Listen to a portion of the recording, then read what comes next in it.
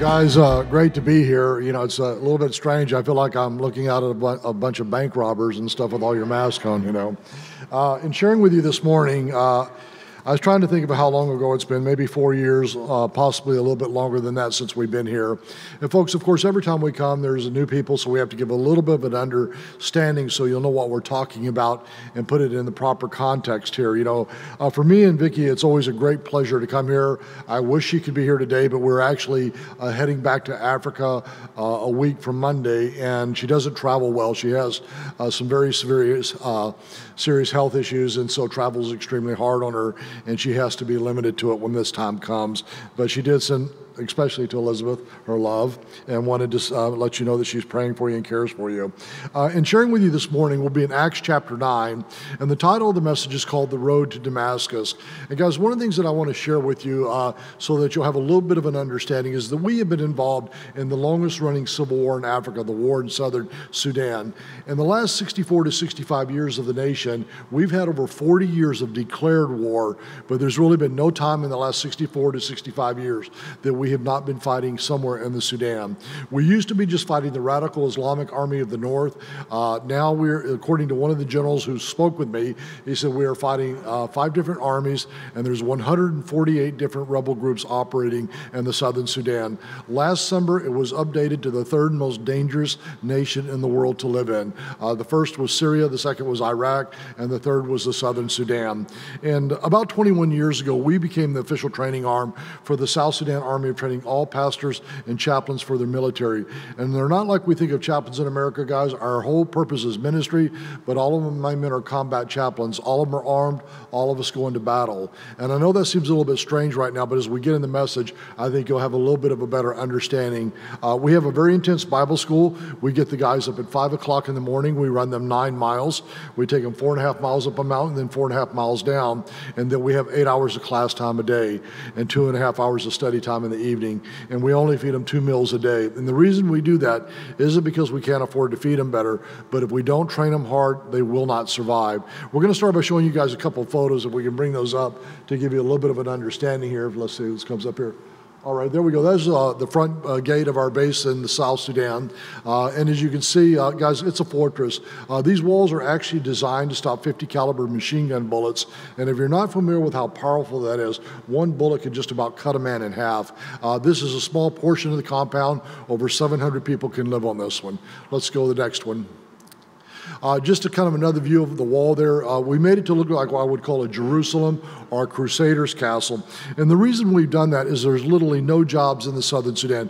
Outside of the military, I would suspect that the employment of what we would call real jobs is probably maybe 3% for the entire nation. And one of the reasons we're having so many rebel groups is because nobody can make a living there, and they see war as the only way to get things. We're actually going to build 10 castle towers across the city. Each of them will have a biblical mosaic on it. We have the Nile River there. We have a national park that's not being used. And we're hoping to create thousands of jobs over the years to begin turning the course of the nation. Next one. Let's go ahead and go to the next photo. There we go. This is our church, Calvary Chapel Cush in Nimali, South Sudan. We have 3 services. The first is in English, the second is in Arabic, and the third is in Mahdi, which is a local dialect. These are just the adults with the children's choir in front. Next one. This is our Sunday school. On a sunny day, we get about 1,800 children. On a rainy day, we get about 1,200 because everybody walks to church. Next one. These are the chaplains in both field dress and operational uniform, so you see both of them. Next one. This is a completely different facility in northern Uganda. It's a school that we opened up in February this year. Unfortunately, we had to shut it down because of the virus. It is designed to hold 700 children. Again, the high walls are to protect against Islamic terrorism. We put armed guards on the walls. We're putting up long-range thermal imaging cameras so that if they come for the children, we can intercept them 5 miles out and destroy them before they get to the kids. Next one. This is the inside of the school. Now, guys, you're seeing a small portion of this compound. We just cannot get it all in a photo. But to the left is the dorms. To the right is classrooms. Next one. As you can see, our guys are pretty big boys. We train them pretty hard. Next one. In the center in the uniform is the president of Southern Sudan. The man in the light blue jacket to his left is the commanding general of the South Sudanese army. I led him to Christ 21 years ago. And guys, you can pray for him. There's great likely that he will be the future president of the Sudan. He's an extremely godly man. He loves the Lord. I was actually the best man in his wedding. My wife, Wiki, was the maid of honor. I hear from him almost on a weekly basis here in America. And if he does become the president, he will most likely declare the Southern Sudan a Christian nation. Now, there is no nation in the earth that declares that, actually means it. If he does it, he will mean it. He is a great leader, a great warrior, and a great man of God, so please pray for him. I'm sharing with you this morning, I think as believers that I think there's some great misunderstandings in the body of Christ, guys. Being in Calvary Chapel, you guys are extremely fortunate. Going verse by verse through the Bible, we hear and learn the Bible in the context of which we were meant to learn it. And so because of that, we have a great understanding of the Word of God. But I do believe there are some things that are universally misunderstood in the body of Christ. For example, most of us understand that salvation is a free gift of God. We get that. But what a lot of believers do not understand is that the rewards of heaven are earned. And if we never do anything for Christ in this life, why do we expect great treasure on the other side of eternity? The Bible says, in my Father's house there were many mansions. If it were not so, I would not have told you. But guys, it doesn't say they're all mansions. It says there's many mansions. I've often wondered how many one-bedroom flats or two-bedroom condos there are up there. And I think it's really strange to think that if we never serve Christ, we expect these great treasures on the other side of eternity. I believe that there was a road that God intended for the church to travel that many of us will never travel, folks. While many of us begin to travel the narrow road, I believe that the road that God wanted the church to travel was what I would call the road to Damascus. When Saul was on the road to Damascus, he's a Pharisee. He's a part of the very high religious order of the day in Israel. He believes that the church is a cult. He is persecuting the church. He wants to destroy the church. He's giving approval when Christians are being killed. And he's on his way to imprison Christians in Damascus. But see, he has an encounter with Jesus Christ on the way, and God reveals himself to Paul. And that's where he will go from Saul to becoming Paul the Apostle. Once Paul has that encounter, his life is forever changed. He is literally never, ever the same man again. And see, this is one of the things that I think is supposed to happen to us. When we become born again, we are supposed to be transformed by the gospel. Our lives are not to belong to us anymore. We do not do the things that we think that we have the right to do. But we are supposed to be a people that is truly lost in Christ. And this is the way it's supposed to be. And you have to realize a lot about Paul the Apostle, folks. He was a brilliant man. He had a teacher by the name of Gamaliel, and Gamaliel talked about him when he was Saul. And he said the hardest thing that he found for Saul was finding enough books for him to read. I believe that he was tested today. He was tested at genius level. He's authored many of the books of the New Testament, and I think God used him because his intellect was so great that he was able to rightly divide and hear the Lord clearly and put down on paper what God intended for the church to hear. And I want to start by reading you a portion of this because, folks, once Paul does this, whatever his ambitions were the day before, and I think he had planned to climb as high as he could in the religious order, but whatever those ambitions were, once he met Christ, it was forever gone. It was just completely finished. And many of us, we've not come to that place. We've become saved, but our lives still belong to us. It's not the way it's supposed to be. Let me start by reading in Acts chapter 9, starting in verse 1. It says, "Meanwhile, Saul was still breathing out murderous threats against the Lord's disciples. He went to the high priest and he asked her for letters to the synagogues in Damascus, so that if he found anyone there who belonged to the way, whether men or women, he might take them as prisoners to Jerusalem. As he neared Damascus on his journey, suddenly a light from heaven flashed around him. He fell to the ground, and he heard a voice say to him, 'Saul, Saul, why do you persecute me?' 'Who are you, Lord?' Saul asked. 'I'm Jesus whom you are persecuting,' he replied. 'Now get up and go into the city, and you'll be told what you must do.' The men traveling with Saul stood there speechless. They heard the sound, but did not see anyone. Saul got up from the ground, but when he opened his eyes, he could see nothing. So they led him by the hand to Damascus. For 3 days he was blind and did not eat or drink anything. In Damascus there was a disciple named Ananias. The Lord called to him in a vision, 'Ananias.' 'Yes, Lord,' he answered. The Lord told him, 'Go to the house of Judas on Straight Street and ask for a man from Tarsus named Saul, for he is praying.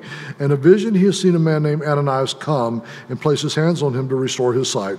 Lord, Ananias answered, 'I've heard many reports about this man and all the harm he has done to your saints in Jerusalem. And he has come here with authority from the chief priest to arrest all who call upon your name.' But the Lord said to Ananias, 'Go, this man is my chosen instrument to carry my name before the Gentiles, the kings, and before the people of Israel. I will show him how much he must suffer for my name." Then Ananias went to the house. He entered it, placing his hands on Saul. He said, "Brother Saul, the Lord Jesus who appeared to you on the road as you were coming here has sent me that you may see again and be filled with the Holy Spirit." Immediately something like scales fell from Saul's eyes, and he could see again. He got up and was baptized, and after taking some food, he regained his strength. Now, folks, many people believe this is where Paul the Apostle started his ministry, but that's not what happened at all. For the next 13 to 14 years, Paul the Apostle disappears. We really do not know much about his life during this time. The scripture is strangely silent. We know for a time that he was in Arabia, but beyond that, we know almost nothing about his life. But what was ever happening in his life, God was putting tremendously deep roots into his life. When Paul starts his public ministry, he will only have 22 years of ministry before he'll be killed for his faith. 11 years in, he writes the second book of Corinthians, and he talks about the suffering that he went through in the first 11 years. And he says, 5 times I received from the Jews 40 lashes minus 1. 3 times I was beaten with a rod. Once I was stoned. 3 times I was shipwrecked. I spent a night and a day in the open sea. I've been constantly on the move. I've been in danger from Gentiles and danger from Jews, in danger in the city, in danger in the country, in danger from sea, in danger from false brothers. I have labored and toiled and have often gone without food. I've been cold and naked, and besides all these other things, I face daily my pressure, my concern for all the churches. Who is weak and I do not feel weak? Who is led into sin and I do not inwardly burn? Paul tells us that in the first 11 years of his ministry that he has been beaten 9 times severely for the gospel. The reason the Jews would give you 40 lashes minus 1, meaning 39 lashes, is they used a whip called the cat nine tails. It had a long rod with 9 to 12 pieces of leather that hung down from it. Within the leather was pieces of metal, pieces of bone, and pieces of shell. And when you would hit someone on the back, it would literally grab the flesh and pull it right out of your body. The reason they gave 39 lashes is most men died at the 40th lash. Now, not everybody made it to the 39th, folks, but as a general rule, at 39 you would survive, and at 40 you would die. They literally learned to beat a person within an inch of their life. And early historians talk about that. They said that when men were beaten like this, they said even if they survived, often they went mad. They were never the same person again. It actually drove them insane. And yet Paul says of his life, "I count my life worth nothing if only I might finish the race which God has set before me." See, guys, his life did not belong to him. He did not have the ambitions of his own life, the sole things that he wanted. He was not on the journey, what I would call the American dream, but he was on a journey. He was sojourning towards heaven, serving Christ. He was there as God's representative in a world today. And folks, I think about my own road to Damascus experience. It did not come when I first became born again. You know, I had actually lied about my age when I was in the 10th grade and joined the United States Marine Corps. I volunteered for combat duty in Vietnam, and I was actually a pretty highly trained soldier, guys. I was deployed to an amphibious raider battalion. I trained at the Navy SEAL base, the Army Ranger base. We had our own specialized training, and I was a competitive shooter in the Marines. I used to travel around and shoot competition, battalion and division matches. I was what was called a PMI, a primary marksmanship instructor. And my coach actually said to me, he goes, "Wes, you are so good with weapons, I think that you could shoot the Olympics." Well, I never wanted to shoot the Olympics. I just wanted to shoot other people, so I had no interest in going down that road there. But I remember that when the war in Vietnam got over, because I joined and we were getting ready to mount up and go back into Vietnam because it was falling, and then President Ford called it off and we all had to come back home. Well, when I realized that I'd missed the war in Vietnam, I decided to get out of the Marine Corps and go to Rhodesia and become a soldier of fortune. Fortunately, Christ would get a hold of my life, folks, and it would change everything about me. And I remember that many years later, my brother Rick talked to my mother about this, and he said, "You know, Mom," he goes, "when Wes left to join the Marine Corps," he goes, "I did not want him to ever come back again." He goes, "He was the meanest man I have ever met in my life." He goes, "When he would fight people, he wouldn't just fight them, he would purposely injure them. He was extremely cruel with his words, and he was a mean individual." He said, "But when he became a believer," he said, "he changed so much, I did not want him to ever leave again." 2 of my brothers, including this one, have also followed me, and they're both on the mission field today. And folks, one of the things that happened is when I became a believer, it changed my life. I actually had my mother, my stepfather, my 3 brothers, and my sister, and my real father, all to Christ. Everyone in my family has now become born again, at least as far as I can tell. And one of the things that I wanted you to understand is that, when I was in the military, before I went into the military, I don't know that I was such this evil person that my brother described me as, but like many of you have experienced, if you've ever grown up in schools where they're violent and you're fighting gangs and it's not one against one, but it's 10 against one, well, that's what I went through. And so I came to the point that I said, I'm done with this. If I have to kill someone, I'm going to kill them, but I'm not going through this anymore. And I got myself a gun. I had a switchblade that was about that big. I loved it because when I would push the button, it would clack. It looked like a machete. It was so big and it would scare people to death, and they would leave me alone. But really what I was just trying to say to people was, leave me alone. I did not want to be bothered. But see, Christ changed everything about that. Now, my own road to Damascus experience did not come when I first got saved. It would come a number of years later. When I got saved, I began to read the Bible, sometimes as much as 9 hours a day. As a general rule, somewhere probably between about 3 and 5, but upwards sometimes of 9 hours a day. The first book that I read after the Bible was a book called Tortured for Christ, written by Richard Wurmbrand. Richard Wurmbrand was a Romanian pastor that spent 14 years in prison for his faith, and he was tortured extensively. Now, folks, the Romanian communist government could have easily killed him, but because he was a leader in the church, they were trying to break him. Most of the people that came against the communist government, they just executed. And I remember that when I got out of the Marine Corps, I heard that he was speaking at a large church in Southern California. It was not a Calvary chapel, but the pastor of that church is considered one of the greatest theologians of our generation today. And I remember that when Reverend Wurmbrand walked into the church, he walked in wearing his socks. And the reason he did that was when he was in prison, they would often try to get him to deny his faith. Well, he would refuse to do it, so they would take him, lay him across a table, they would take his shoes and socks off, and they would break all the bones in his feet. And they did this on multiple occasions with him. His feet were so damaged, it was very difficult for him to walk in shoes. I actually was at his home about 1.5 years before he went home to be with the Lord. I had a great time with him. He actually wrote out a blessing for me in my Bible, but in both English and Hebrew. And but he told some of these most incredible stories of persecution. I actually have a good friend who's a Calvary pastor that worked for Reverend Wurmbrand for a number of years. And he said, Wes, one time we were going to speak at a church and we got caught in a rainstorm. He goes, we got inside the church, we were completely soaked, but fortunately we had our luggage. And the pastor of the church said, Reverend Wurmbrand, quickly go into my office and change. You're going to be on stage in 5 minutes. He goes, when Richard Wurmbrand took his shirt off, he said, the first thing that I noticed, there were 3 cuts that ran from the top of his shoulder, across his breast, down across his stomach, all the way down.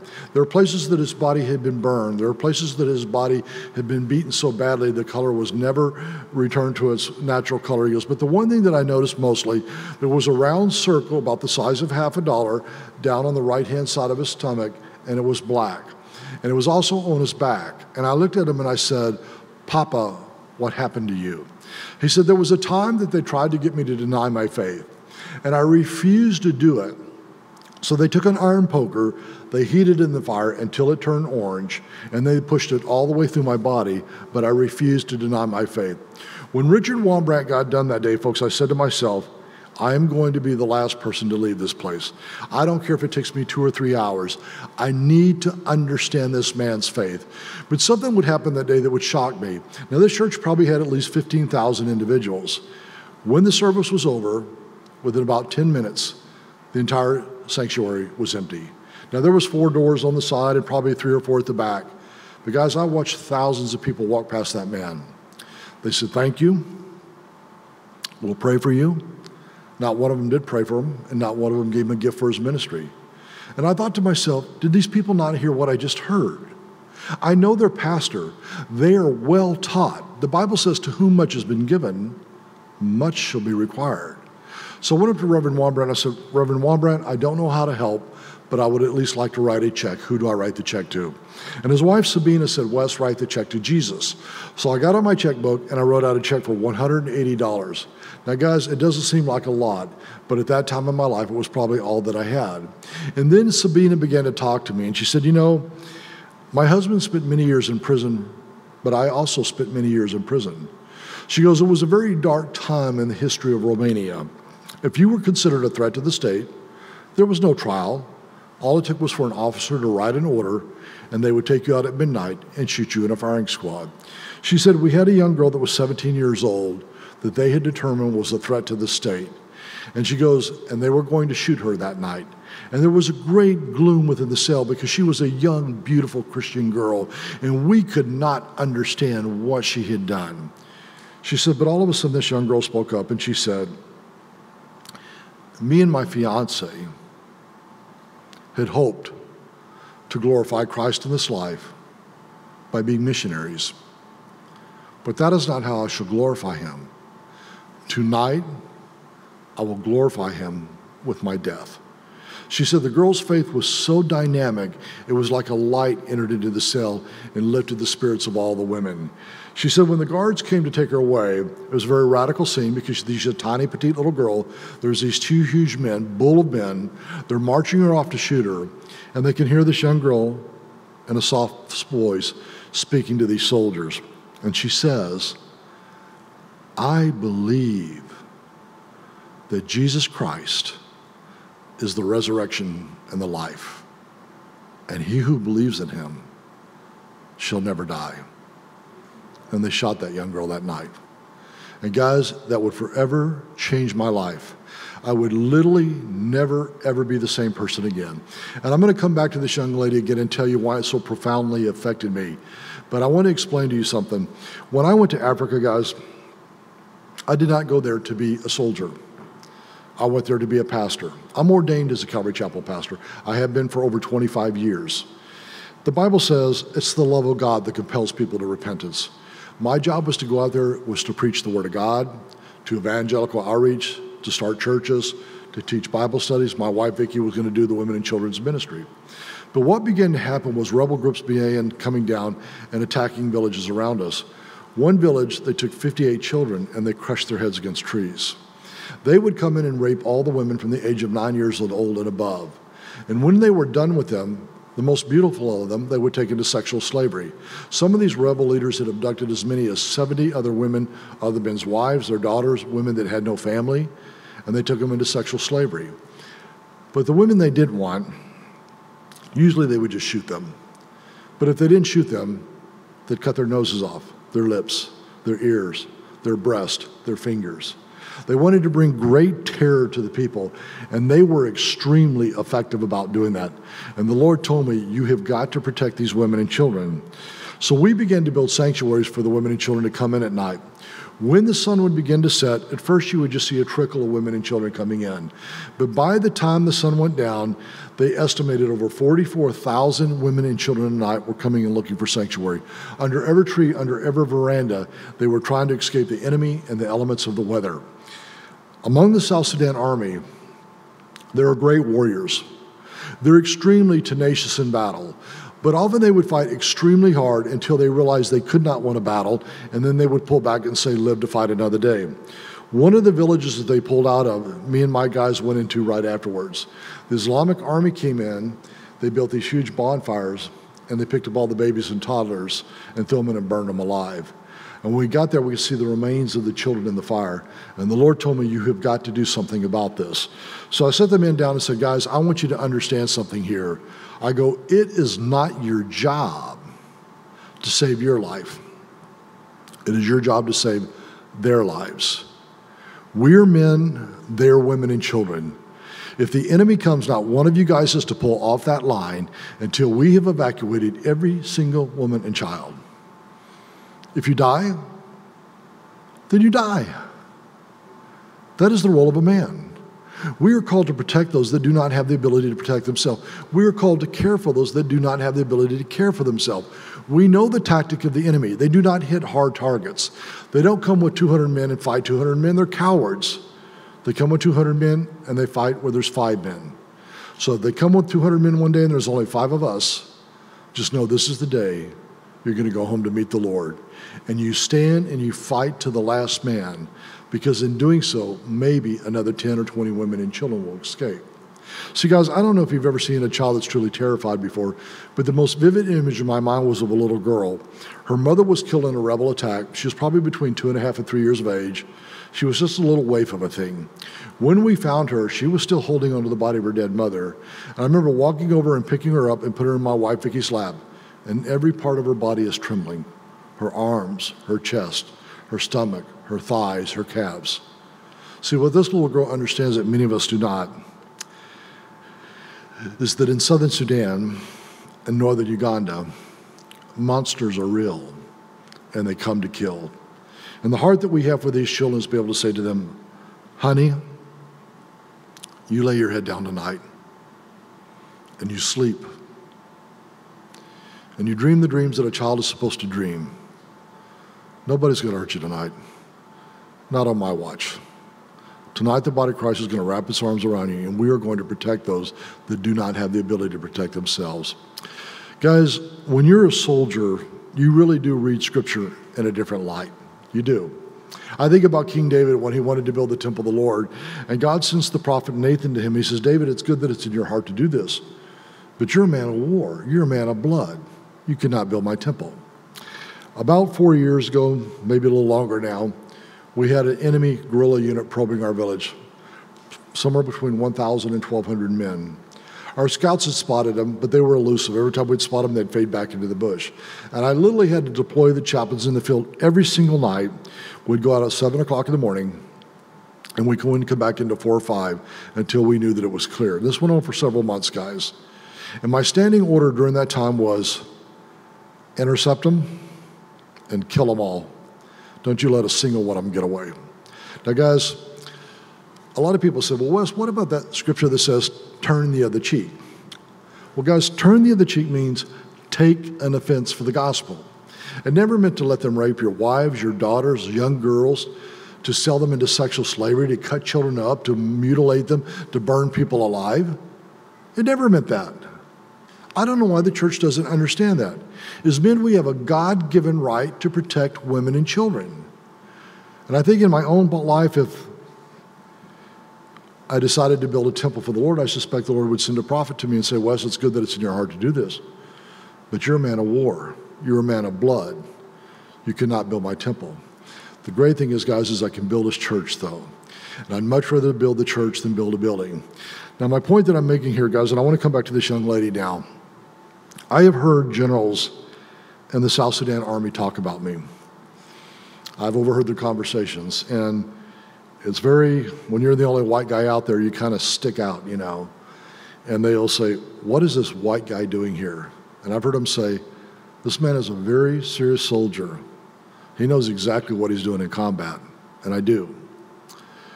But see, she was a young girl, barely becoming a woman. She's leaving from being a young girl into becoming a young woman, and she's engaged to be married. And guys, while I'm a soldier, I'm not unaware of how young girls think about marriage. They dream about it their whole life. The ceremony, the wearing of the dress and the veil, the exchanging of the vows, the intimacy they will have with their husband, the children that will be born, and the life and ministry that they could have had together. And all it would have taken for that young girl to have that was to say, I deny Christ. But she chose to die. I said, Lord, if a young girl can give so much for Jesus Christ, I'm a man of war. I handle combat quite well. How much more should my life count for the gospel? See, we are living in a generation where we are raising generations of effeminate men in America today. Men do not understand their role anymore. You know, guys, I was actually in Fort Lauderdale probably a little over 4 years ago, and I'm getting on the airplane, and this NFL star gets on the airplane, and I mean, this guy's so big, he looks like a gladiator. Now, I don't know who he is. Everybody else on the airplane does. And I notice he's got a Louis Vuitton over his shoulder, and I look at the guy and I go, wait a minute. I go, isn't that a purse? He goes, no, it's a bag. I said, well, my sister has the same one, but she calls it a purse, you know. See, men are so into fashion today. Why was that ever supposed to be important to us? I'm not saying you shouldn't dress appropriately, folks, or dress with dignity, or try to fit in somewhat with society today. But when men are so into fashion, we do not understand what we were created for. We were created to be a wall between our families and the world, the protector, the provider, the spiritual leader. I want to share with you about one of my chaplains in the last 3 weeks of his life. And guys, you're going to see him on a video in a moment. You'll recognize him because he's got a large gap between his two upper front teeth. His name is Peter Guy. And I don't know why, but in East Africa, if you have a large gap between your two upper front teeth, you're considered a very handsome man or a very good-looking woman. I don't know why. It's just part of African culture. Beauty is extremely different in Africa. If you're thin, they don't think you're very good-looking over there. If you're overweight, they think you're great-looking over there. I told my wife, Vicky, I said, honey, you got to be careful. I said, I'm like the Fabio of our village out here, just very different. But guys, we got word from the front that Peter had been killed. It was May of 2014. We actually lost 3 men on that day. What happened is the enemy launched a massive offensive that came down with 7,000 soldiers. Peter's unit was the first one scrambled and sent to attack while we were trying to assemble other units. They hit them headlong. We fought 3 major battles. 300 men were killed. There were 400 men left. There was an ominous feeling among all the soldiers that everybody was going to die. And the ominous feeling was correct. Every single one of them was going to die. The only reason we know what happened is because we had a 4th chaplain, and about 2 days before the final battle, he was sent out as a runner, and he told us about the final days of Peter's life. And he said, Wes, Peter was really suffering in the final days of his life. He said a month before he died, his wife left him for another man. And she said to him, I do not want to be married to a pastor. I do not want to be in the ministry. I want a better life. There's no better life there. It was just lust for another man. But it broke his heart. But it didn't break his spirit. He said, while Peter was suffering, he said he would not tell the men in our unit what was going on. He goes, I would watch him. He would go out there. He would take his Bible. He would sit down with 30 men, open up the Word of God. And 20 minutes later, all their heads would go down. He'd lead them to Christ. And then there'd be 10, and then 15, and 5, and another 20. And when he was absolutely exhausted, he would come back and suffer in silence with us and say, I don't know why she left. I loved her. He couldn't wrap his head around it. He goes, when he'd get his strength, he'd go out and do it all over again. He said a week before he was killed, his sister called him and said, Peter, your wife has left you. You need to leave the military, come home and take care of your children. And Peter responded and said, first of all, I am a soldier within the South Sudan army. If I were to leave, that is desertion, which is punishable by firing squad. He said, but far beyond that, in the book of John, Jesus said, you did not choose me, but I chose you, and I appointed you to go. He goes, I was chosen by God to be here at this place and time, and I will not leave my post. We were in communication with him before the last battle. And guys, the last transmission we got was, we see a large army arrayed against us. We will call you after the battle. The call never came. All 400 men were killed. We have never recovered Peter's body or other 2 men. They lie among some 700 men whose bodies are no longer distinguishable by the ravages of war. But I have often thought about when he crossed over. See, Peter didn't just cross over by himself. He crossed over with 400 men that he led to Christ. Whatever the suffering, whatever the heartache, whatever the betrayal that he might have felt, he is a prince in the kingdom of God, and his reward will be great. Guys, the Bible gives us the story of the 10 minas. And it says God gives a mina to 3 men. One bears 10, one bears 5, one bears in the ground. And what this is talking about is bearing fruit or winning souls for Jesus Christ. Now it says, to the one that bore 10, he goes, you're going to be in charge of 10 cities. To the one that bore 5, he says, you're going to be in charge of 5 cities. To the one that buried in the ground, he says, take it away and give it to the one that has 10. They go, but sir, he already has 10. He goes, to everyone who has, more will be given. But as for the one that has nothing, even what he has will be taken away. And what this scripture is talking about is bearing fruit or winning souls for the kingdom of God. Is Peter in charge of 400 cities? I don't know. But what I do know is the Bible says the eye has not seen, the ear has not heard, the mind cannot conceive the things that God has prepared for those that love him. One of the things that you got to ask yourself as believers, King David said, I will not give to the Lord what costs me nothing. Has your service to Christ ever cost you? Have you ever written a check to your home church that you actually felt it? Now you tithe and that's wonderful, but have you ever given a gift that you actually, you felt the pinch of it? Have you ever shared your faith when you weren't sure if it was safe? Have you ever done a ministry that you did not want to do? I say, well, what do you do in ministry? Music. Do you love music? Yes. And that's wonderful. But have you ever done a ministry that you didn't want to do, like childcare? You know, guys, it's interesting because I went to Mike McIntosh's School of Evangelism back in 1984. And one Wednesday night, Mike came out and he said, hey, one of the ladies didn't show up for childcare. We need a volunteer. Well, I had no intention of volunteer. There were probably 300 women in that auditorium, but not one single one of them raised their hand. They knew something I didn't. It got uncomfortable, so finally I raised my hand. I got the 4-year-olds. I would rather be back in Sudan being shot at than ever go through that experience again. If I ever do childcare again, I'm taking a gun with me. I think it's only fair. But my point is, has your ministry ever cost you anything? See, treasures are earned and they're stored.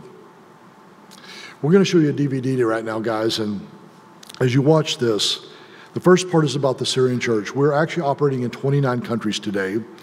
We're in 7 of the 10 most dangerous Islamic countries in the world. We're in the areas of Taliban, ISIS, Al-Qaeda, Hamas, Hezbollah.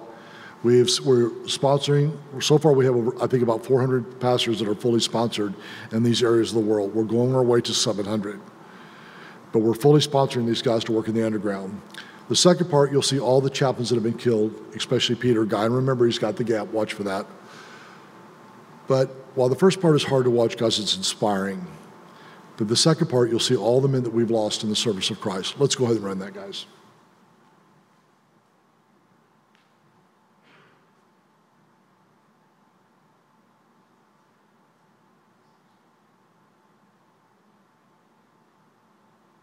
When the war started, many problems happened, and it's so difficult to continue the ministry. And we know someday the problems is come inside our homes, not just in our city or in our area. At that time, I speak to the leaders, and we met together, and I said, as in Acts book, the believers, when they have the persecuted, most of them, they go out of Jerusalem. If you want now to go out of your area or out of Syria to save your families, this is good if God gave you this to do. But we must to know, maybe one day the problems come to our families and to our life, and maybe we will lose our life one day. You know, when I left the room and after time I turned back to see the decision of the leaders, I found 25 people. They stand there and they said, we will not leave, we will continue to serve God here in this area, and we will continue the ministry. If we are die, we will go to Jesus, and if we leave here, we will be with Jesus. And you know, but they asked me something to do. They said, if one of our team die, you know, we are non-Christian background, and no one will take care about our body if we killed or something happened to us. What we can do if this happened? For that, we buy this land and we built a graveyard. This graveyard, for if anyone killed from our team, we can put him there. This is the first building of our ministry.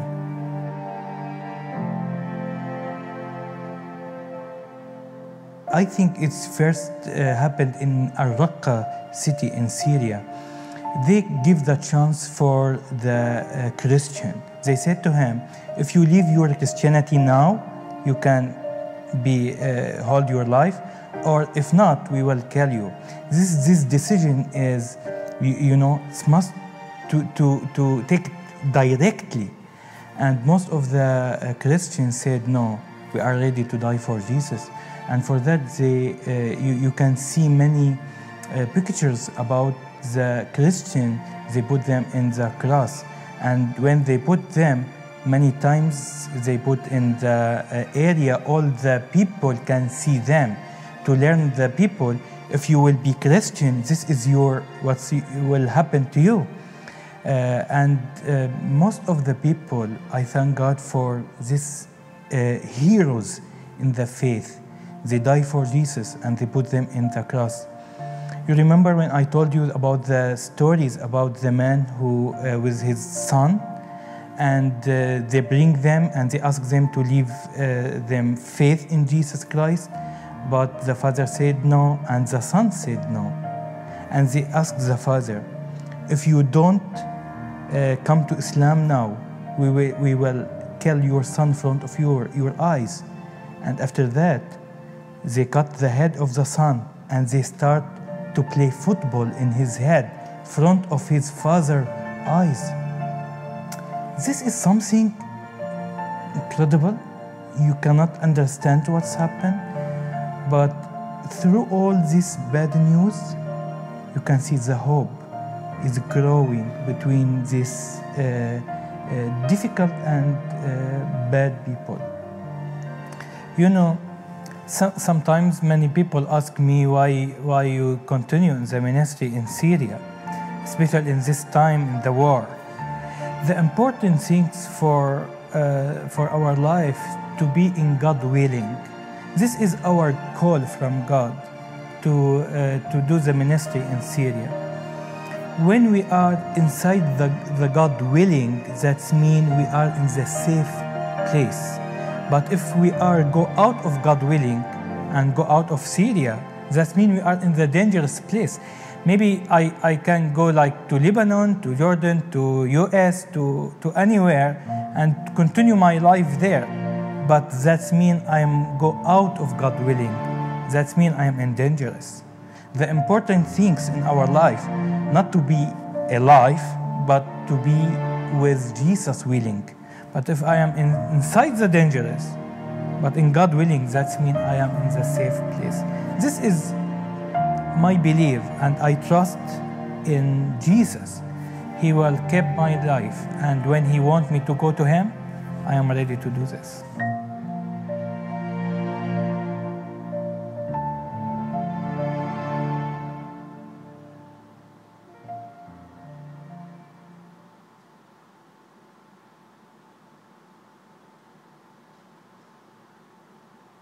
When I go, don't cry for me. In my Father's arms I'll be.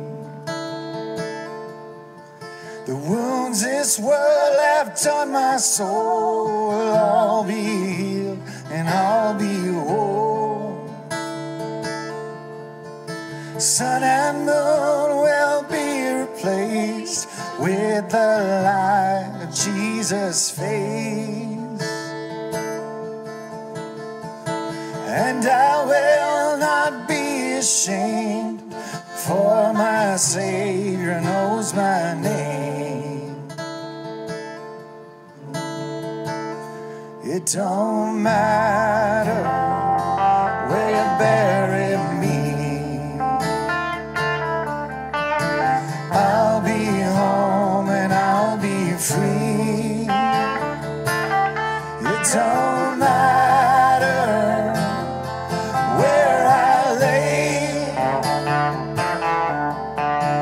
all my tears. When I go, don't cry for me. In my Father's arms I'll be. The wounds this world have done my soul, I'll be healed and I'll be whole. Sun and moon will be replaced with the light of Jesus' face. And I will not be ashamed, for my Savior knows my name. It don't matter where you bury me, I'll be home and I'll be free. It don't matter where I lay all my tears, all my tears. Sun and moon will be replaced with the light of Jesus' face.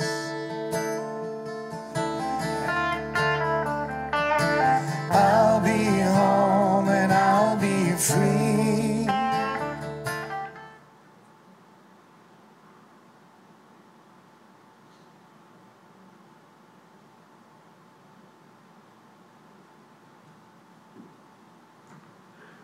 Folks, we have now lost 65 men in the service of Jesus Christ. I think since the last time I was here, 45 more men have made that final journey to the other side. As believers, one of the things we need to realize is we are called to live these exceptional lives for the gospel. And see, we're to be set apart from the world. We're not supposed to fit in the world. If you feel like you're different, if you feel like I don't quite fit in, you know what? You're probably in a great place to be, because you were never meant to fit in. We're to be a light in darkness. We're to be God's voice in a time when people are not sharing the truth anymore. People are afraid to preach the gospel because they're afraid of persecution. What your pastor was so eloquently trying to share with you today is that basically the Democratic Party has said you have absolute religious freedom as long as you don't disagree with us. But if you disagree with us, we're coming after you. Some of you out there are that way, and you believe that they're great people. I don't vote by party, I vote by biblical values. If you vote for someone who's pro-abortion, you're an accomplice to the murder. You cannot get away from that. If you vote pro-perversion, it's an abomination to your God. I'm not here to represent myself, guys. I'm here to represent the Lord Jesus Christ. And guys, people tell me all the time, well, I was born this way. I said, the problem with that is that the pedophile will say he was born this way. The serial killer will say he was born this way. The young boy that wants to sleep with every girl that he can will say he was born this way. I don't doubt it. We're born into sin. Jesus said you must be born again. I was born a killer. It was Christ that redeemed me. And I take no pride in my former life. I died that he might live. In closing this morning, I want to share a couple things with you folks.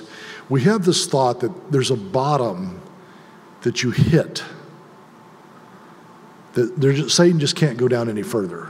But after 20-some years, over 25 years in the South Sudan, there's no truth in that at all.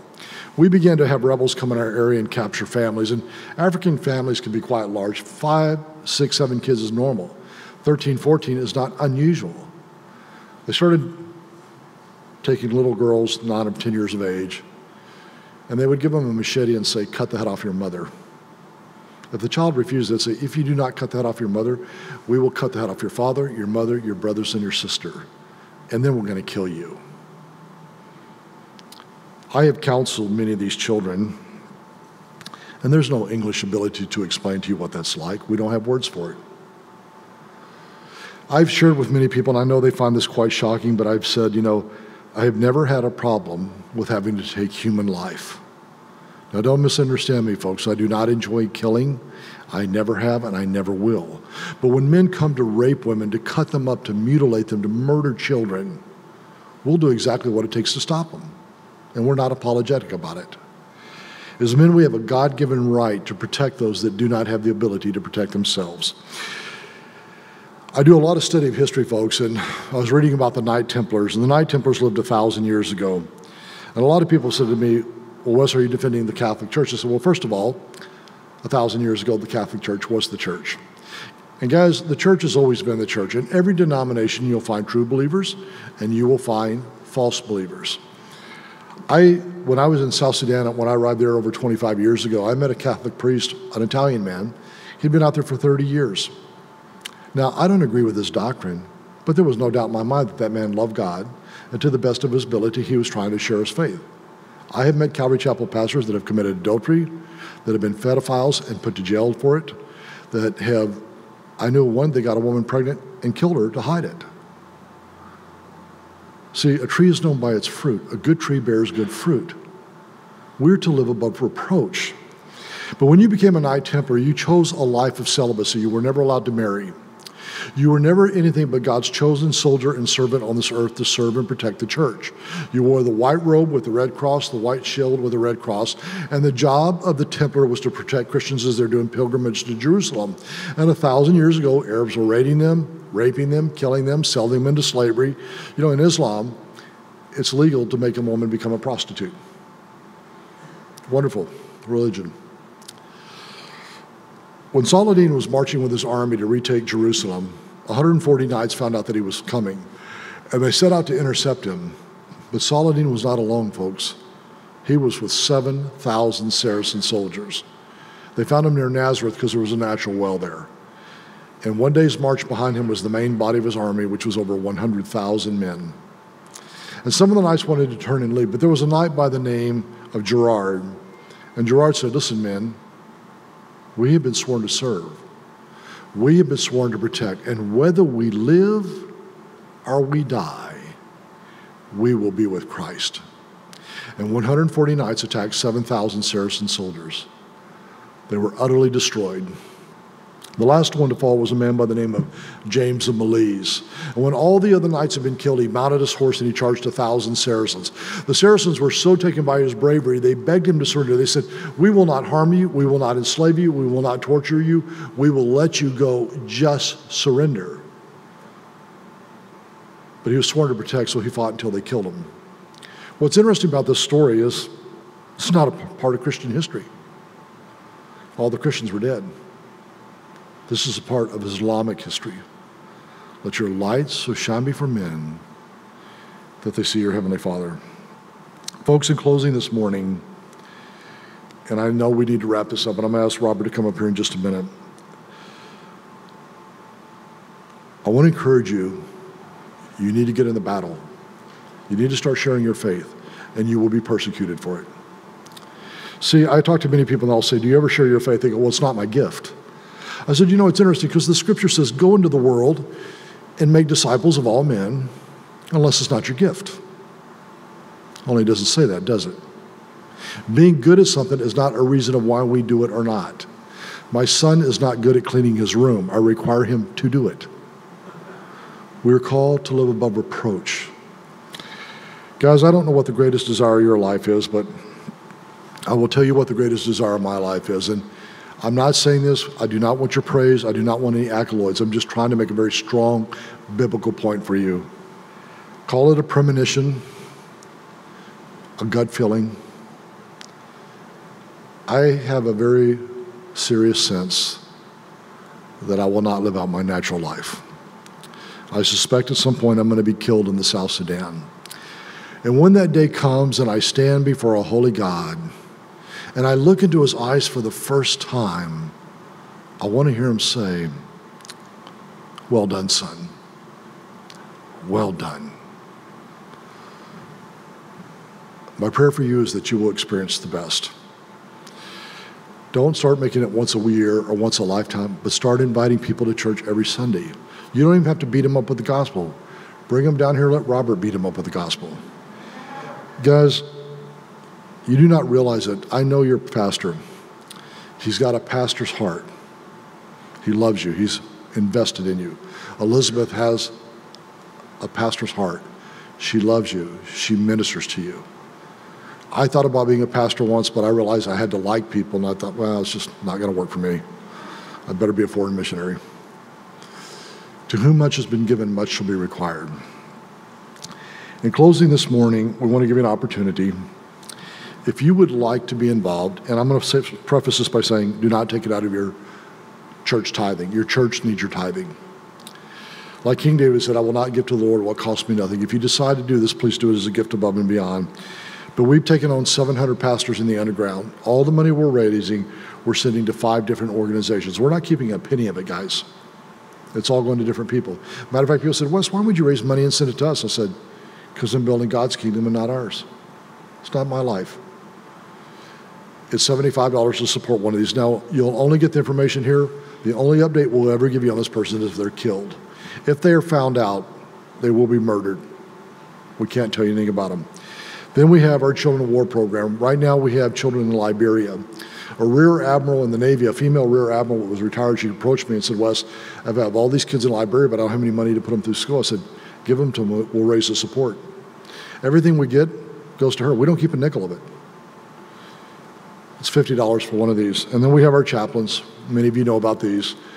It's $75 to sponsor a chaplain. Now, these are automatic debits. The guys will explain to you at the back how that works out. It comes out on the 3rd of each month. Do not pick them up and walk away without filling out the paperwork. We won't know if they're sponsored, folks. And I only share this because people ask me every Sunday, what if I want to do all 3? We're not asking you to do that. But if you decide to do it and it's not going to hurt your tithing, it's $200. As believers, we have been given this one precious life to serve Christ. And guys, it's precious. It's a whisper and you're gone. If you live for the things of the world, you will miss what you were created for. But if you run a race of endurance, you will change the world for Christ. 98% of all Christians will never lead one single person to Christ in their life. And guys, I share this with you. Store your treasures. My 65th chaplain died 8 weeks ago Sunday. His name was Paul Quall. One of the few that didn't get shot or blown up with a bomb. He got 2 forms of hepatitis in the field. It destroyed his liver. I tried to send him to India to have a transplant, but the doctor said, Wes, we can't save him. He could barely get out of bed. Every day they're pumping 1.5 quarts of water out of his stomach. Every day he gets out of his bed, he goes to every bed in the hospital and shares his faith. He was storing his last treasures. 8 weeks ago Sunday, he called his family to his bed, his wife, 8 kids, and 1 in the womb. He said, I die well. I have lived with Christ, I die with Christ. All of you follow me. And I want to encourage you as a church, as Paul said, do as I do, follow Christ. God bless you. Robert?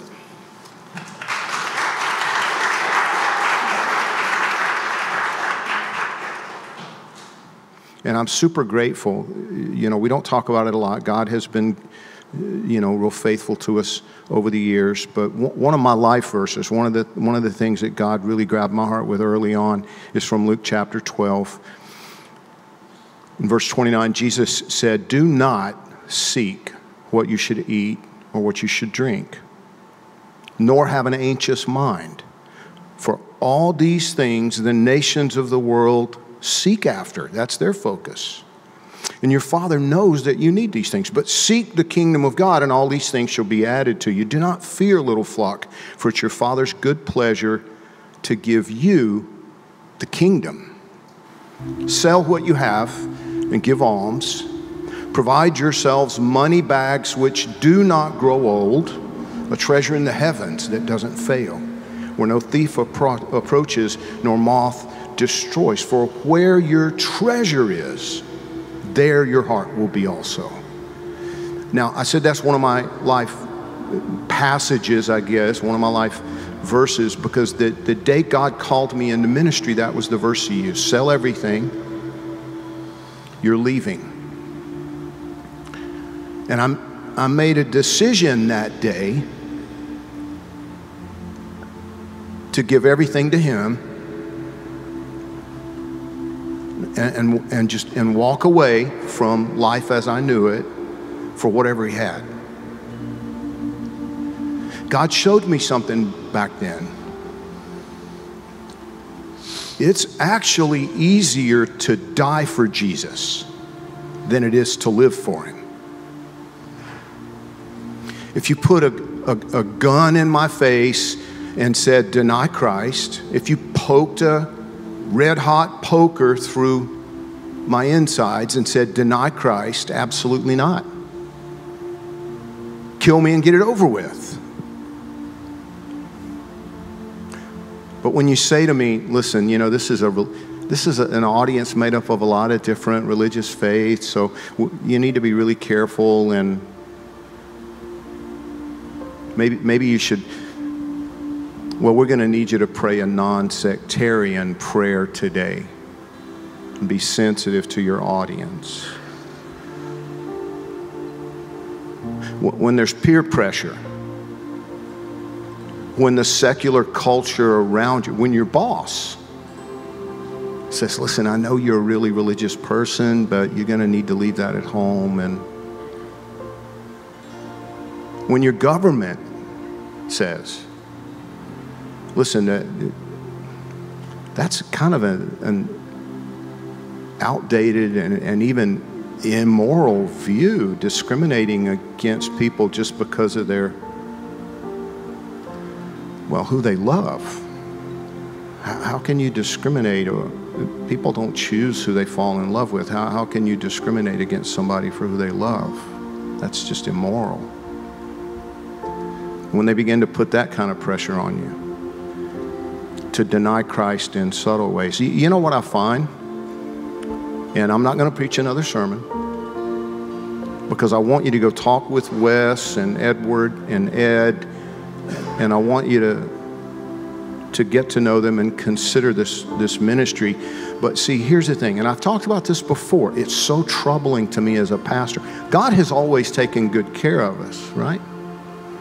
But see, I know because dealing with the bankers and dealing with refinancing and all that kind of stuff, I have to look at it. We have 54 consistent giving units in Calvary Chapel, Miami Beach, out of roughly 500-600 people who regularly attend. So that tells me that almost 90% of you are not regularly giving to God. And you're going to answer to God, not to me. I don't know who you are. I try not to know the details, because that way I can stand up here and boldly say, I question your Christianity.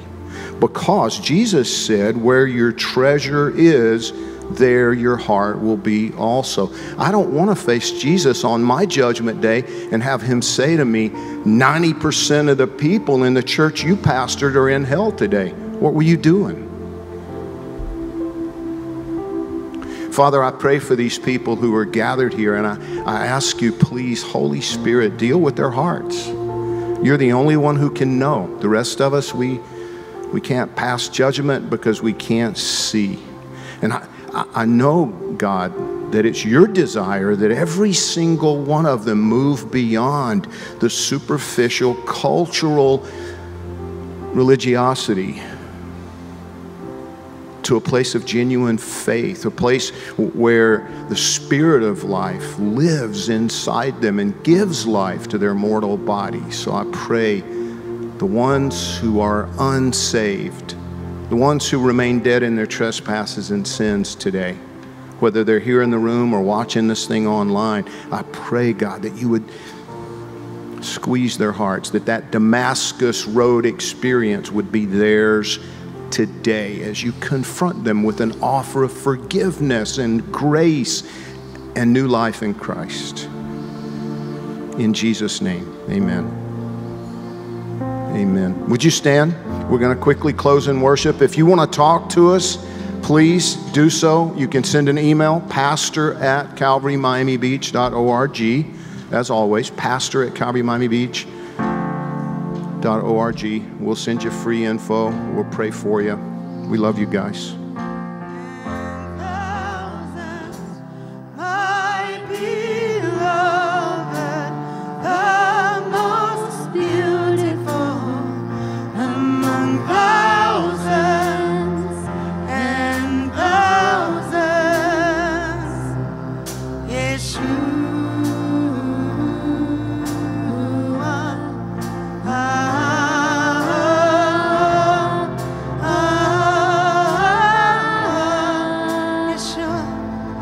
Yeshua.